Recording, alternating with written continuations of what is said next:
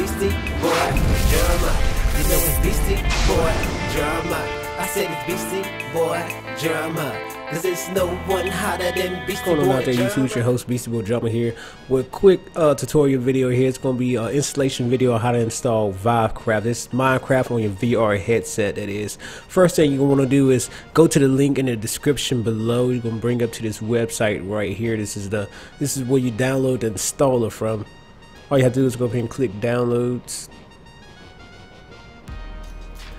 Right here it shows you what your requirements that you will need for it. Of course you need the Minecraft, the Java version of Minecraft, and a Steam emulator such as V-Ridge or Trillis. The one I have is V-Ridge. All you have to do is just download it and install it.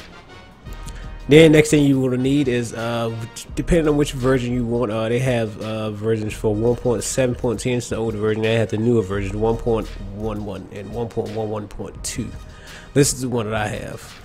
Click installer here.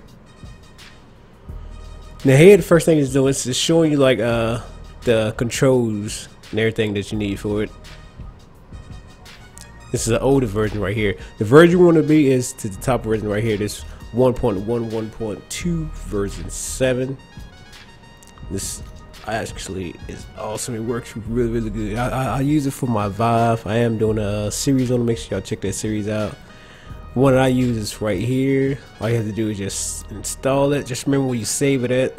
I just saved mine somewhere. I'm not going to save it in because I already have it saved.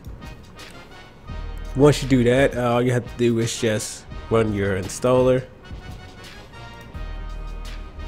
There's one thing you have to remember right here.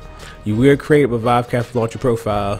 Keep that checked, and you will have to enable binaural audio. So check both of those and click install. I'm not going to do it because I already installed it. Then once you download the emulator and you put the installer in, all you have to do is just open up your Minecraft. And it should be just as simple as there. Now you can go ahead and start your VR software up. You don't have to though. As soon as you click play, it'll automatically start your VR software up for you. See, mine, I don't have my VR headset on right now, so let's see if it'll cut on. See, this is what you have right here. Make sure you just go to your Vivecraft profile. It will create a profile for you. All you do is go to it and click play.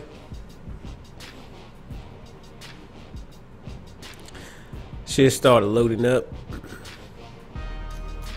Had this texture on mine, my texture pack. I'm gonna let it load up here so y'all can see the actual screen, see what it looks like inside of it. My headset just turned on, so I know it's running now. Should be in a minute now. Here we are. Now as you can see, it looks really close. It's because my headset's sitting on my desk. It's not in the center of my room. Move my headset around.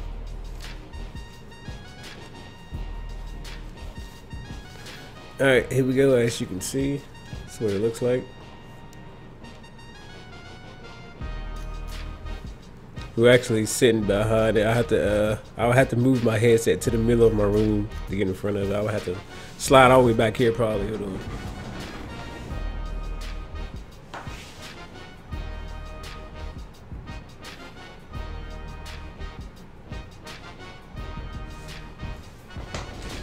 There you have it.